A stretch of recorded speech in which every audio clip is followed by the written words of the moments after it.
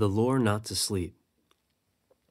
With the wonderful invention of electricity, the light bulb, devices like smartphones and iPads, and of course Netflix and Amazon Prime, the lure of 24-hour-a-day fun or work, knowing somewhere in some time zone someone else is working while you indulge in sleep, the pull to neglect sleep has never been stronger.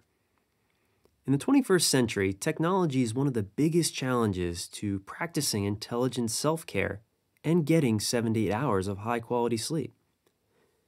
We are addicted to our devices, and sadly, these addictions are costing us more than our precious time and attention.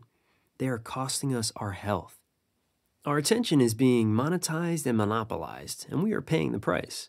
For better or worse, technology and social media have massively changed society. They're affecting how we connect and relate, and they are 100% getting in the way of our sleep.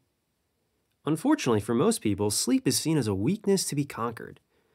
This is no surprise since as a society, we are programmed to think that adequate sleep is a weak habit of low performers. Sleeping is seen as lazy. It's primarily seen as a waste of time.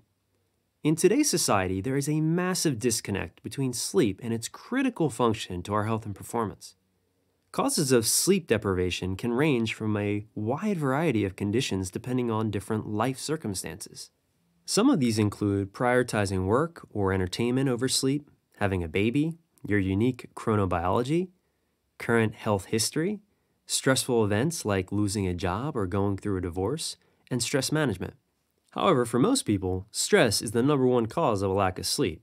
So we will be exploring the connection between sleep and stress and how to transform stress in the chapters to come in much greater detail.